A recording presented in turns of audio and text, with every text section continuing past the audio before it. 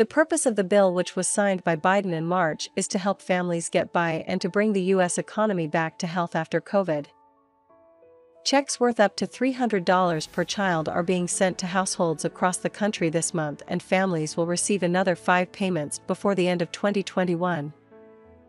But here are 3 reasons why opting out of the program could be a good idea.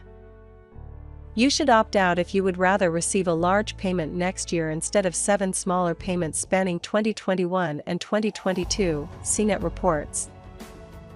This could be worthwhile for families saving up for a big expense or for those who have budgeted the cash to pay off an outstanding debt.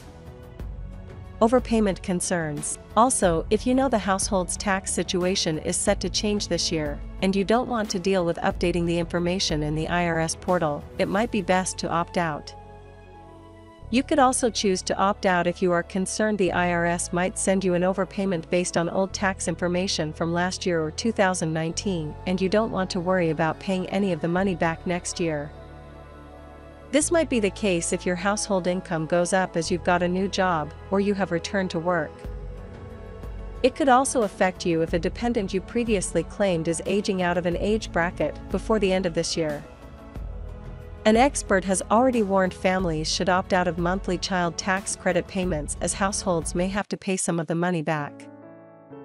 Norman Golden of Golden Tax told ABC7, "If you know now that your income is gonna be higher in 2021, and you don't want to have a surprise next year when you file your return and have to pay it back, you may want to consider opting out and just waiting for the credit."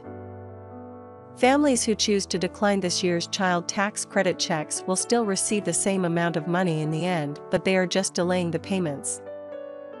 If you want to opt out of the child tax credit payments, you must do it by August 2nd for the August 13th payment.